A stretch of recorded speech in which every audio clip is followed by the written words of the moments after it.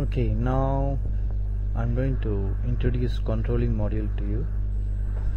Controlling module is an important module.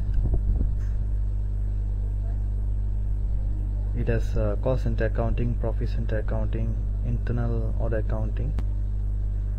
It's the main modules under the controlling module. These are the three main modules. Okay, and there's also product costing, which comes under controlling. However, I'm not going to cover product costing now under the controlling module. I'll cover product costing later on as a second part of controlling module. First, let us focus on these three modules under the controlling module. I'm going to explain the importance of controlling module and why it is required in addition to the FI module. Okay, now I have this profit and loss where I have one item booked under the expenses, which is staff party expenses.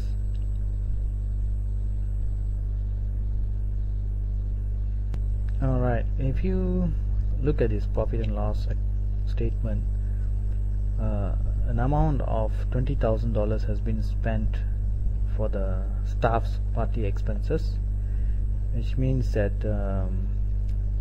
this will be shown to the external readers of this financial statement, who generally the shareholders of the company or any other stakeholders who are interested in the financial position of this company. So for the external readers of the financial statement, this simple information is good enough for them to understand that the business has spent $20,000 on staff party expenses alone for a particular period. However, for the company itself, this is not enough.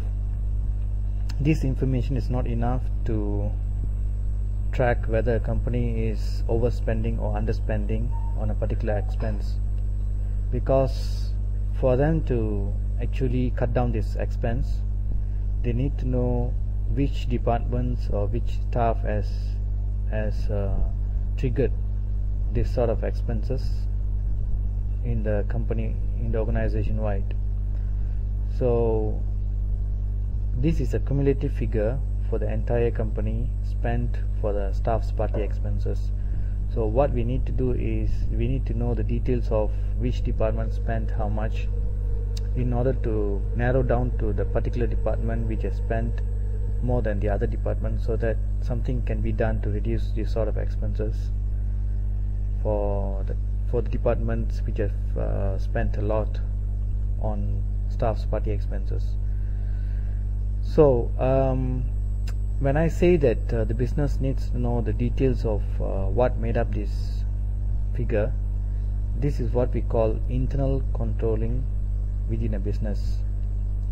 So the external controlling or external information to the external third-party stakeholders is different from this internal controlling, because for the external third parties, they need not have to know which departments have spent or which departments spent how much to make up this total of 20,000. So that is none of their business, and it is in the interest of the company to find out which departments have spent how much, so that something can be done to reduce these expenses. So having said that, let me draw this line so that we can understand external reporting and internal reporting. Right, on my right hand side, let's assume it's external reporting.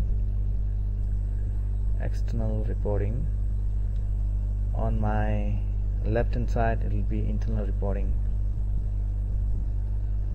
So the difference between external reporting and internal reporting is what I've just explained.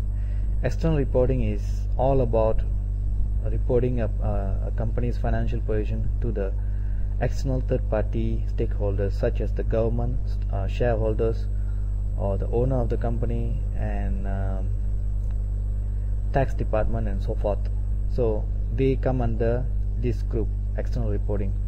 Alright, the internal reporting is purely meant for the managers of this company, or the finance department of this company, because the details of what made up this 20,000 is only need to know by these managers, so that they can control the costs.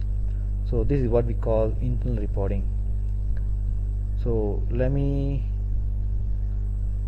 list it down. External reporting, the readers are government, shareholders, and etc, etc. And the internal reporting, the readers are managers of the company, and sometimes the staffs themselves. Okay, this is a difference. So what is known as external reporting is this whole figure without any other further details. So what is known as internal reporting is the details which make up this 20,000. Alright, which department used how much and so forth. Those details are known as internal reporting. So if I have to map this internal reporting and external reporting to our SAP modules, this whole thing is known as FI module, and this whole thing is known as controlling module. So anything which comes on the internal reporting is known as controlling module. Anything which comes on the external reporting is called FI module. This is how you can differentiate. So now you could have understood what controlling module is all about, and how it differentiates from the main FI module. Controlling module, which is for the internal reporting, FI module, which is for the external reporting. So I'm going to show you how SAP allows you to break down this 20,000, a total amount of 20,000 for staff's party expenses, into individual amounts for the respective departments in which the expenses have incurred. Okay, I'm also going to show you which sub-module within the controlling module can be used to store this kind of subdivisions of the total expenses amount. Right, okay, that is the cost center accounting module. Right.